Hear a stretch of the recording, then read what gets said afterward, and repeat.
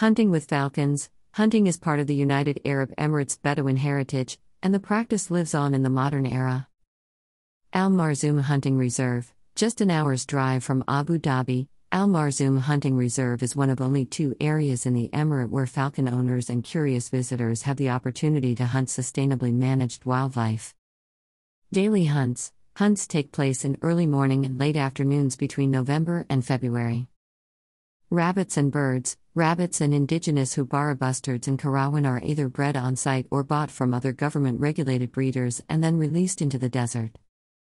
Annual visitors. Last season over 1,300 people visited the reserve, many as family groups and mainly from the UAE and neighboring Gulf states. 1 to 3 days. According to Mohammed Bashir, the guest coordinator at the reserve, a typical visit is 1 to 3 days, although guests can come for just one morning or afternoon hunt if they prefer. Borrow a bird. Owning a falcon isn't essential for would-be visitors to the reserve. Visitors can go out with guides and trainers at the reserve, and their birds, and still get the full experience. Accommodation. Overnight stays are spent in one of 3 pop-up campsites on the reserve.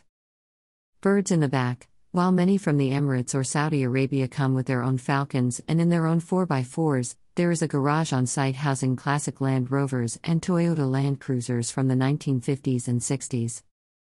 Training. The trainers at Al Marzoum, who often have a few falcons each, use remote-controlled planes adorned with Hubara feathers to teach young birds.